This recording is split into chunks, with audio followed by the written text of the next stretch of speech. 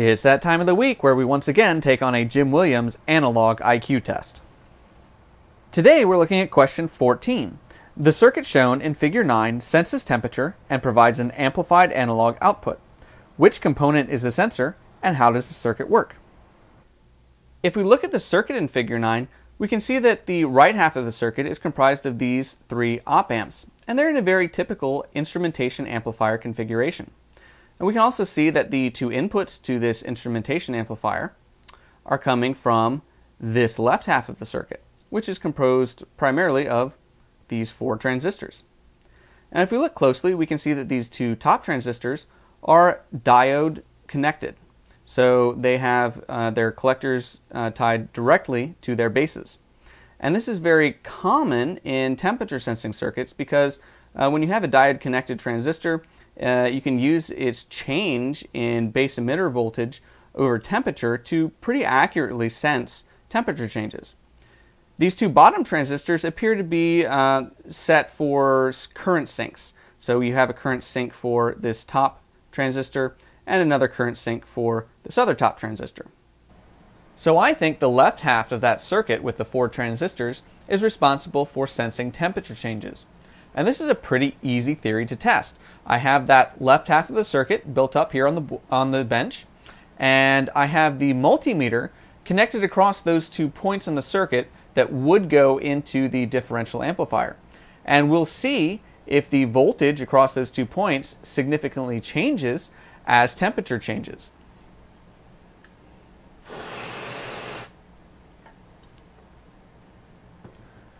So we can see the voltage there is dropping pretty drastically and still going down. And as this circuit kind of warms back up, we should see that differential voltage start going back up towards 0. And there it goes. So yeah, I think this half of the circuit is absolutely responsible for sensing temperature changes. And this all generally agrees with the answer for question 14 in the book. Which says that the difference in the sensor's VBEs will be linear and highly predictable with temperature, and that the op amps constitute an instrumentation amplifier. However, this is a bit of an unsatisfying answer. For example, why do we have 2 temperature sensing transistors? Why not just have 1 transistor to sense the changes in VBE over temperature? Likewise, if we look at the current sinks for these 2 transistors, they're different. They're configured for different currents. And we can tell that pretty easily because the bases of both of these are tied together, which means they'll be at the same potential, which means that both of these emitters are going to be at the same potential. However, if we look, these emitter resistors, which are tied to the same point here, are of different values. So they'll both have the same voltage across them, but they're going to have different currents. In fact, this one's half the size of this one, so it'll have twice the current. So what is the significance of having 2 sensing transistors running at a 2-to-1 current ratio? Well, I think the easiest way to figure this out is to try and build our own temperature sensor and see how it works. And if we take a diode, or in this case a diode connected transistor, we can use the change in base emitter voltage to detect changes in temperature. And we can see in this graph here how temperature affects the voltage across a PN junction, whether it be a diode or a base emitter in a BJT. Now, this is a very common plot of current versus voltage for a diode, and you've probably seen this before. And I have one plot done here at 25 degrees Celsius, and this isn't to scale, by the way. But we can see that if we hold the current constant, in other words, we have some sort of constant current source or current sink, that as temperature changes, this graph changes as well. If we have a positive temperature change, we can see that the graph shifts to the left. In other words, the voltage across that PN junction will drop. Likewise, if temperature increases, we can see that the graph shifts to the right. In other words, the voltage across that PN junction will increase.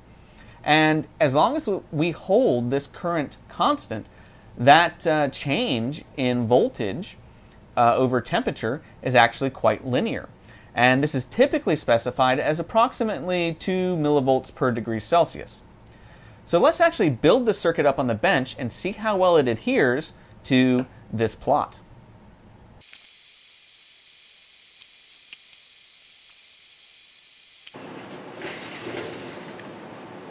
All right, I've got the board built up and hooked up inside the oven here. So we'll turn it on and see how this thing responds over temperature. Now, I'm monitoring the base emitter voltage of the transistor under test here. We can see it's currently just over 500 millivolts. And I'm also monitoring the temperature inside the oven down here so that I can see how the base emitter voltage changes as I ramp up the temperature to 50 degrees Celsius.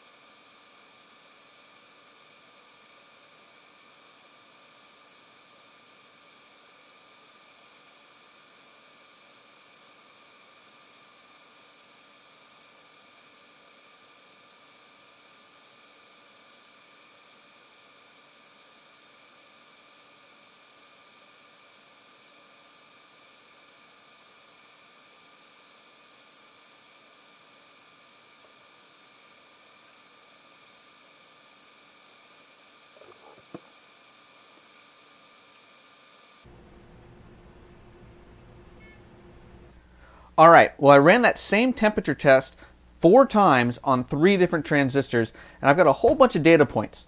So let's see what that data is actually telling us. Now, I use this same circuit with the same collector resistor and same voltage source for all of these tests, with the exception of this last one where I swapped out the resistor for a smaller one in order to bump up the collector current. The first one I ran this against was a 2N2222. I was running it at 10 microamps of collector current, and its VBE at 25 degrees Celsius was 501 millivolts. And its average change in VBE per degree Celsius was 2.65 millivolts. However, when I did this exact same test, right, exact same configuration, exact same collector current with a different 2N2222, the change in VBE was pretty much the same, but look at the intercept here. The VBE at 25 degrees Celsius was almost 10 millivolts lower. Likewise, when I used a completely different transistor, an S9018, again, same collector current, same resistor, same everything, the VBE at 25 degrees Celsius was 625 millivolts, and the change in VBE per degree Celsius was 2.2 millivolts. And even using that exact same transistor, not the same not the same type, just the exact same transistor, but running it at a different collector current here, 100 microamps instead of 10, both of those values changed again. The VBE at 25 degrees Celsius jumped up to 685 millivolts, and the change in VBE dropped down to 1.9 millivolts per degree Celsius. So what this is all telling us is you can't rely on the change in VBE to really get any kind of accurate temperature measurement unless you want to characterize each individual transistor that you're going to use in your circuit.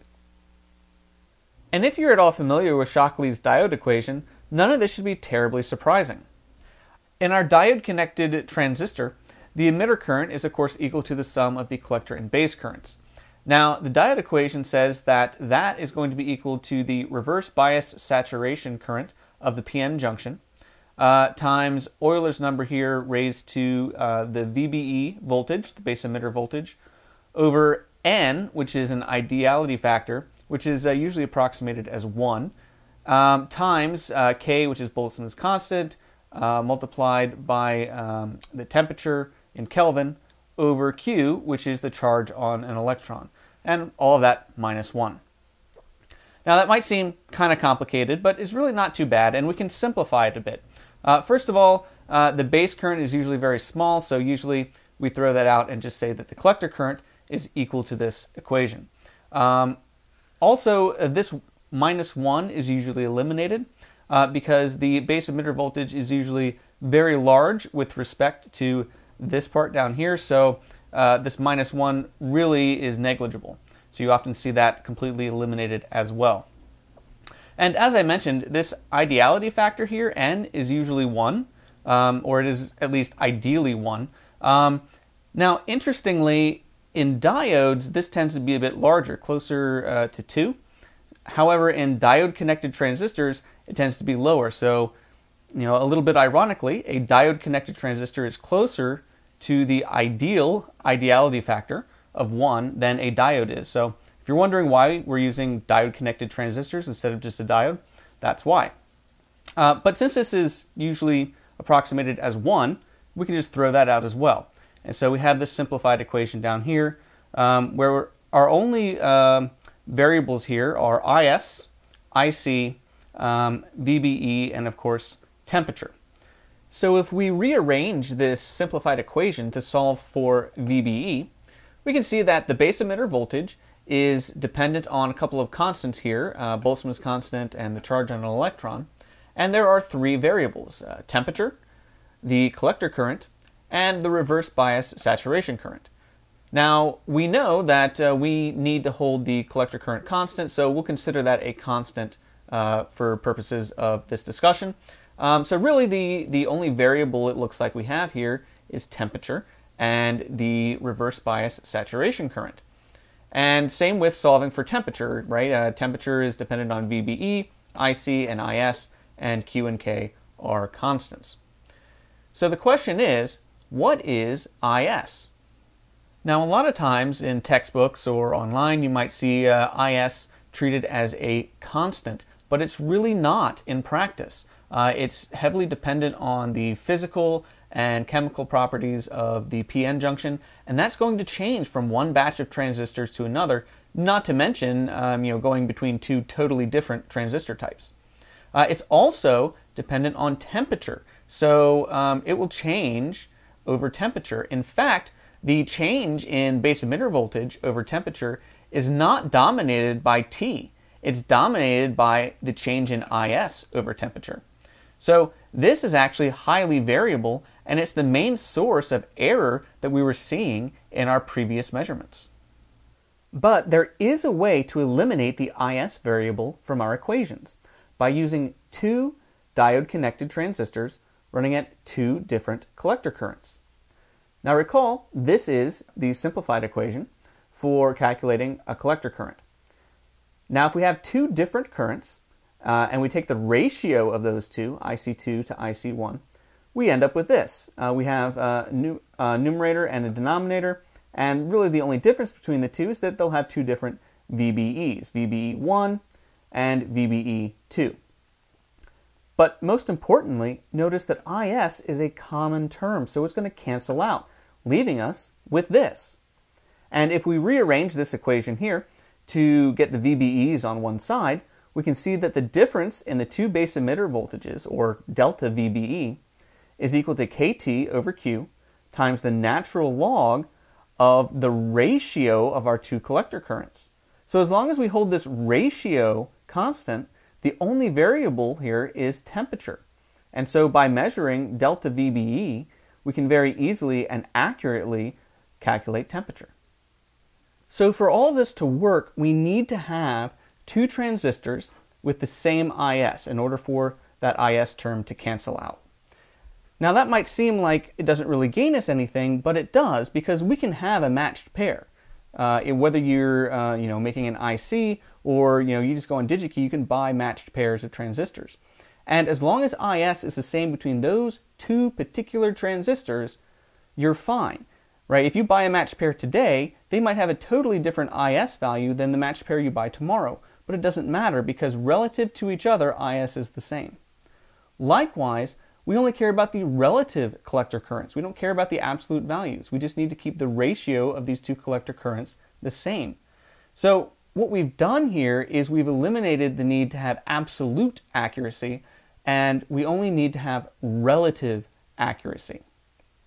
The downside to this is that if we eliminate IS, remember that was the main cause of changes in our base emitter voltages over temperature. So once we eliminate that, the base emitter voltage changes are going to be much smaller, on the order of microvolts. So when you're measuring things down in microvolts, you have to be much more careful about things like common mode noise and that sort of thing. So you do typically have to have some sort of instrumentation amplifier or other accurate differential amplifier with a high common mode noise rejection ratio in order to amplify these lower voltages up for either reading on a multimeter or putting into an ADC or something like that. So that's really the only downside, is that we just have to be a little more careful with our measurements, and we have to be a little more worried about noise and things like that. But this does allow us to have much more accurate temperature measurements based on the base emitter voltage drops.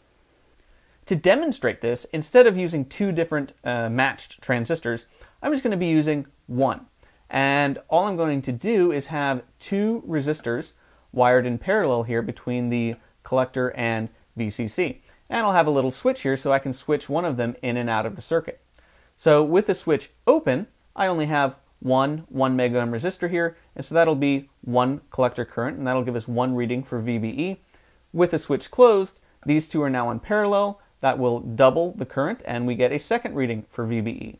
So we'll then be able to take those two different VBE readings, plug them into our equation with this 2-to-1 collector ratio, and see how accurate it is.